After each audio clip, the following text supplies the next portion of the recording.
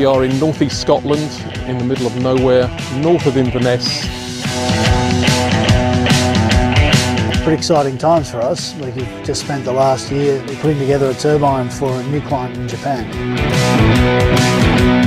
We are in Nig to load the vessel you can see behind me, which is the Joseph. It's a lot of equipment, 2,000 tonnes of various large lumps of steel. Which comprise the turbine itself, the base foundation piece, and 6 large ballast blocks. The cargo is fairly unique, and therefore we need someone to be able to provide specialist sea fastenings to understand how to lift that load carefully.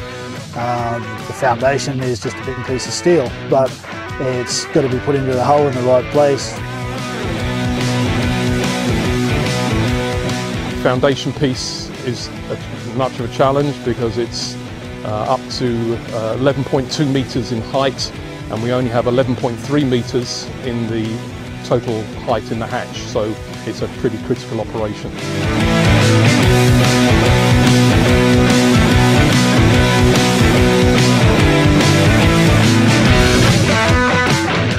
So we need D-ships to know where to put the stuff on the ship, where it's going to be safe, where it's going to travel well. And the turbine itself is, as you can see behind, is probably still about 17 metres, and that's going to fit in the hull.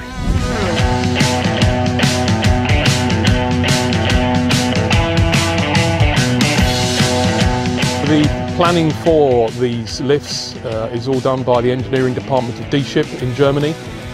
They supply me with a very tight specification of how we plan and execute the lifts. So I have to check with the chief officer and with the captain the certification, and check the lifting gear, make sure it's properly applied and used. It's a logistics tango, and we need someone we can trust to take care of all those details and not make it our problem.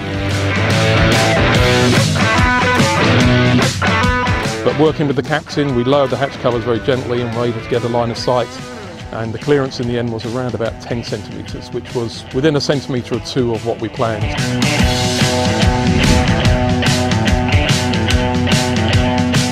The time is the key. In fact, we've taken their quicker options, so we're last on, first off on the ship, which is an option that D-ship provide, and that allows us a tight window that we can tell our client that we're arriving in Japan.